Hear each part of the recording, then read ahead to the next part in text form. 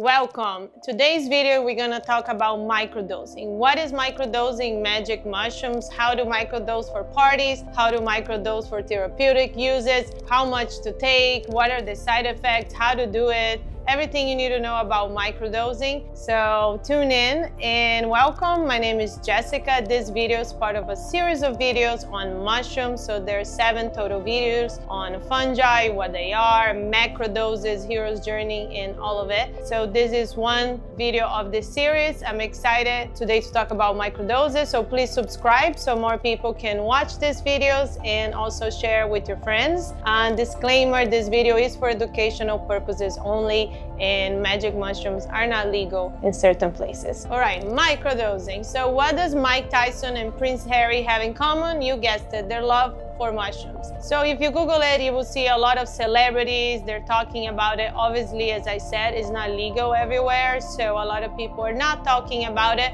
but I guarantee you everybody is doing it. So today we're gonna dive deeper on what is microdosing. So a microdose is a small dose of something, right? So a microdose of magic mushrooms is about 300 milligrams or 0.3 grams of dry magic mushrooms, which are mushrooms containing psilocybin. So the microdose can be from anywhere to 100 to 300 milligrams. When it also comes to mushroom, it's better to start slow and go slow and then get acquainted. So a microdose, it's really a great way for you to get familiar with the medicine and see how it works for your body. Okay, so why microdosing? Microdosing can be used for 2 reasons. One of the most popular reasons is for party or for fun and social settings.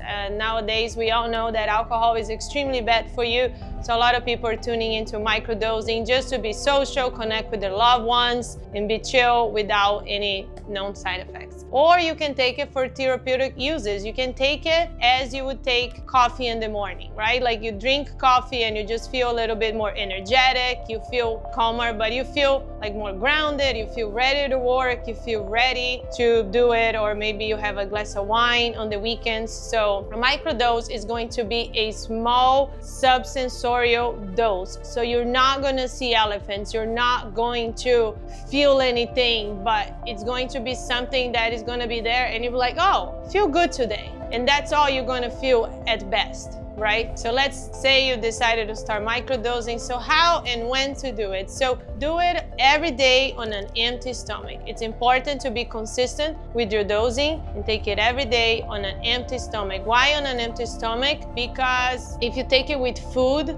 psilocybin can get trapped in the food and then it will not absorb. So maybe it will absorb, but not the way you want it. It will take forever. And you know, like when you take a supplement or a vitamin, they say, take it with food, take it not with food, and sort of thing. So mushrooms, for sure, you want to take it on an empty stomach to increase absorption, period. So I recommend microdose every morning when you wake up, like you take your cup of coffee and you just have a great day, right? But some people feel nausea. Why do some people feel nausea? It's very rare that you feel nausea on a microdose, but some people do. So why do people feel nausea? Because of a substance in mushrooms, all mushrooms, called chitin. So chitin is fibrous and this is hard to digest. It's kind of think of yourself as eating grass, right? Like it's just difficult. So then the stomach's trying to digest and then you feel nausea. So if you feel nausea, first of all, I wouldn't think too much, because if the mind is like, I'm on mushrooms, I'm gonna feel nausea, then you probably will feel nausea. So forget about the nausea. But if you do happen to feel nausea, then know that it's because of chitin and it's all good. So all you want to do is take it with ginger tea, peppermint tea, or then in that case, some food may help alleviate the nausea. Also chocolates, because chocolates, they have the fat, which helps to get it in your bloodstream. The fat helps, and also chocolate has been used as an ancient medicine. Chocolate has a ton of other compounds that are very good for you nonetheless. So if you're taking high quality chocolate with high quality organic mushrooms together, that is the ideal compound. So regardless when you're taking it, mushrooms are water soluble. So remember to take a full cup of water to really absorb it and get those compounds in for you to really feel it and get it on your system. So how does microdosing actually works? Here's the science of it. magic mushrooms contain psilocybin. So when you take magic mushrooms inside your body's enzyme converts it to psilocin. And psilocin is a chemical that your brain, that it kind of plays in your body in the same receptors as serotonin. So when you take magic mushrooms, your brain reads it as you're taking a serotonin. It plays on the same neuroreceptor, which is called 5-HT2A receptor. So that's where psilocin, let's say this is psilocin, that's the 5-H2A receptor, and they link up together. So essentially, your body thinks that you're taking like MDMA or serotonin or something really good happened to you because it plays with those same feel-good receptors. So once it does that, what is actually happening? What it happens, and to be honest, mostly in bigger doses, but what it happens if you take it over time is going to play a big part in down-regulating your default mode network. Okay, what's your default mode network? As I said in other videos, the default mode network is an area in your brain responsible for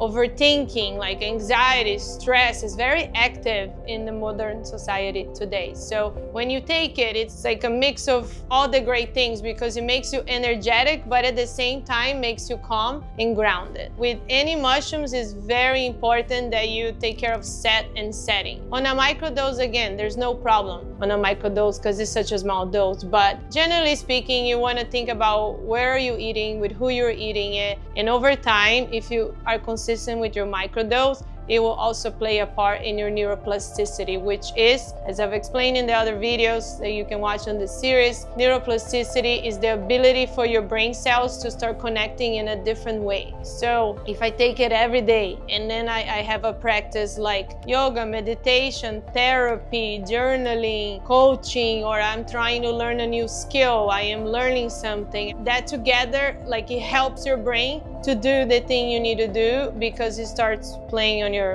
neurons and starts shaping them in the way you want to be. So I already said take it every day, blah, blah, blah, but really, when to take it, how to take it. So there are things called microdosing protocols. So different people, they've done different protocols. So there's a protocol called the Fadiman protocol, which is to take it every 3 days. So on the 3rd day you take it. There is the Stamets protocol, which is to take for 4 days and give a break for 3 days, which is, let's say, my biggest thing is like on the weekends when I'm social, when I'm with friends. So I'm gonna take it Thursday to Sunday, or I need it for work, I need it to get shit done during the week, so I'm gonna take it Monday through Thursday. So you can either take it like regularly every day or consistently over time to work on your mental health, your anxiety, or you want to take it as needed for fun, to see your friends. And what I do want to say is microdosing has incredible benefits, but you must be consistent. So every day you go and you brush your teeth, you go a couple times a week and you go to the gym, right? So you want to mental floss by taking the microdoses. It's very important that you are consistent with it over time. I recommend 3 months of consistency microdosing, and you pick your protocol. So let's say I'm gonna take it every other day, or I'm gonna take it 4 days on, 4 days off, or every 3rd day, right? Whatever is your protocol, you're gonna choose it and then you're gonna stick with it. Just like you stick with the gym, with brushing your teeth, and you're gonna do it consistently, and I guarantee you there is nothing out there that is as great and as natural and as no side effects as microdosing magic mushrooms. So of course we can talk about side effects, right? There's really isn't any side effects, specifically not to microdosing. It's such a small dose that nothing, but generally, as I've said, they kind of like the research says that if you have some sort of severe mental illness in your family, like schizophrenia and such, it's better to stay away, but you know, still up for debate there. But okay, who shouldn't take? It's more like, it's not like who shouldn't take, it's more like when it may not work, because everyone can take, but sometimes it will not work. When will it not work? Weed users or marijuana. So when you take a lot of weed or certain drugs like sleep medicine or something, your brain, like your receptors, your neuron receptors, they're kind of like beat up, right? You've been like giving it a lot of stimuli, a lot of something, right? So it's kind of like if every day I watch a movie, I watch a great movie. At some point, there isn't really a movie that's gonna, you know, move me. It's the same for your brain. So if you're giving your brain weed, you're essentially desensitizing your brain cells. So for weed users, it's very difficult that they can like feel the mushrooms, right? And get the full benefits because their brain is desensitized. But it's not a problem. There isn't like a problem. The only thing is you might not feel it. What I always recommend is doing a full weed detox or any substance detox before starting on mushrooms, so you can really feel it. So if you're a weed user and you're realizing that weed is not your thing, then detox from weed, stop taking it, and then try microdosing. You'll see how it goes. Another very worth mentioning is SSRIs, or known as antidepressants, because as I would explain in another video, SSRIs, they also work with your serotonin receptors, your brain cells. So I'll keep doing this, but this is supposed to be a receptor, right? But when your serotonin receptors, they are also numb and blocked and all of that by the SSRIs. Like I said, the mushrooms, they also work on your serotonin receptors, so they be competing for that receptor, so you might not really feel anything. And were to mention, some doctors, they talk about serotonin syndrome, which is if you're taking too much serotonin, so you're already taking the antidepressant and then you're taking the mushrooms, and I don't think that's a problem, but again, worth mentioning it. My story is that yes, I was taking SSRIs, antidepressants, for 6 months, and I was married and I was super unhappy and I was as flat as any wall. And so yes, I started microdosing when I was on antidepressants, and my life never been better. So I don't know, that's my anecdotal experience. Of course, you have to see for yourself, do it safely, see how it goes. And then we have formats. So what is better, to eat an orange or to take the equivalent of an orange in a pill? Obviously, for many reasons, is to eat the orange. So same idea for the mushrooms. And I love mushrooms, and I think a lot of people are loving mushrooms because of this natural aspect from them. They literally are natural, and unlike many other things, you don't need to process them in any ways. You can just eat it as you go. But for microdosing, and for always, I say know your dosage. So that's why capsules or other formats that's not just eating the mushrooms, right? It's very important. So I recommend taking them in capsules, more natural like that. And this is an immune blend. It's not magic, but this is like about 500 milligrams. And usually the blends of magic mushrooms, they're mixed with some lion's mane. So this is like the grinded mushroom, and you take it in capsule. You can take it in chocolate. As I said, the fat helps, and there's some gummies. But it's very important to know your dosage, like read the packaging, see how much you're taking, and take it every day. Be consistent with it, choose a brand.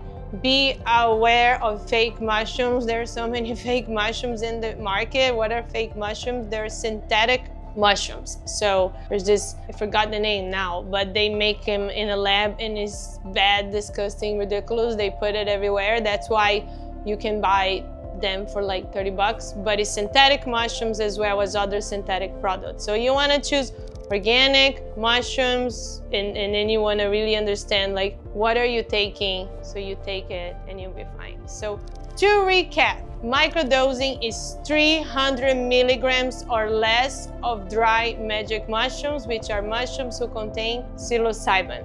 A microdose can be part of a specific therapeutic protocol, which is every other day or every 4 days, or sporadically as you want it. It's important to take breaks so the brain doesn't create tolerance, right? So that's why we don't take it every day. We take it 4 days out of the week or every other day for 3 months, and then after 3 months you take a break. Always microdose on an empty stomach for better absorption. Other drugs and substances like weeds, sleep meds, stimulants like Adderall or SSRIs may diminish the effect of your microdose. Microdose is really safe. There isn't really any research or anything saying it's not safe or there's a problem with it. Like I said, it's a really small dose and it's really no problem. I think the worst problem you can have is nausea, which we know, if I wasn't clear, also I think I forgot to say that, but if you're experiencing nausea, you can also drink an acid with it. So there's a thing called lemon tekking, which is just, you can put the actual mushroom in lemon and the acid will help it break it down. Or when you take the mushroom, you can drink like a cup of orange juice or lemon juice. So, and yes, there's a lot of bad synthetic mushrooms out there, so always buy or source it from somebody you know, like with, literally like with anything else, right? You want like your fruit to be organic, pesticide free, from a local farm, right? So same with mushrooms. So please comment any questions that I didn't answer and watch the other videos on mushrooms. I'm happy to answer any questions you may have. Thank you for watching. See you soon.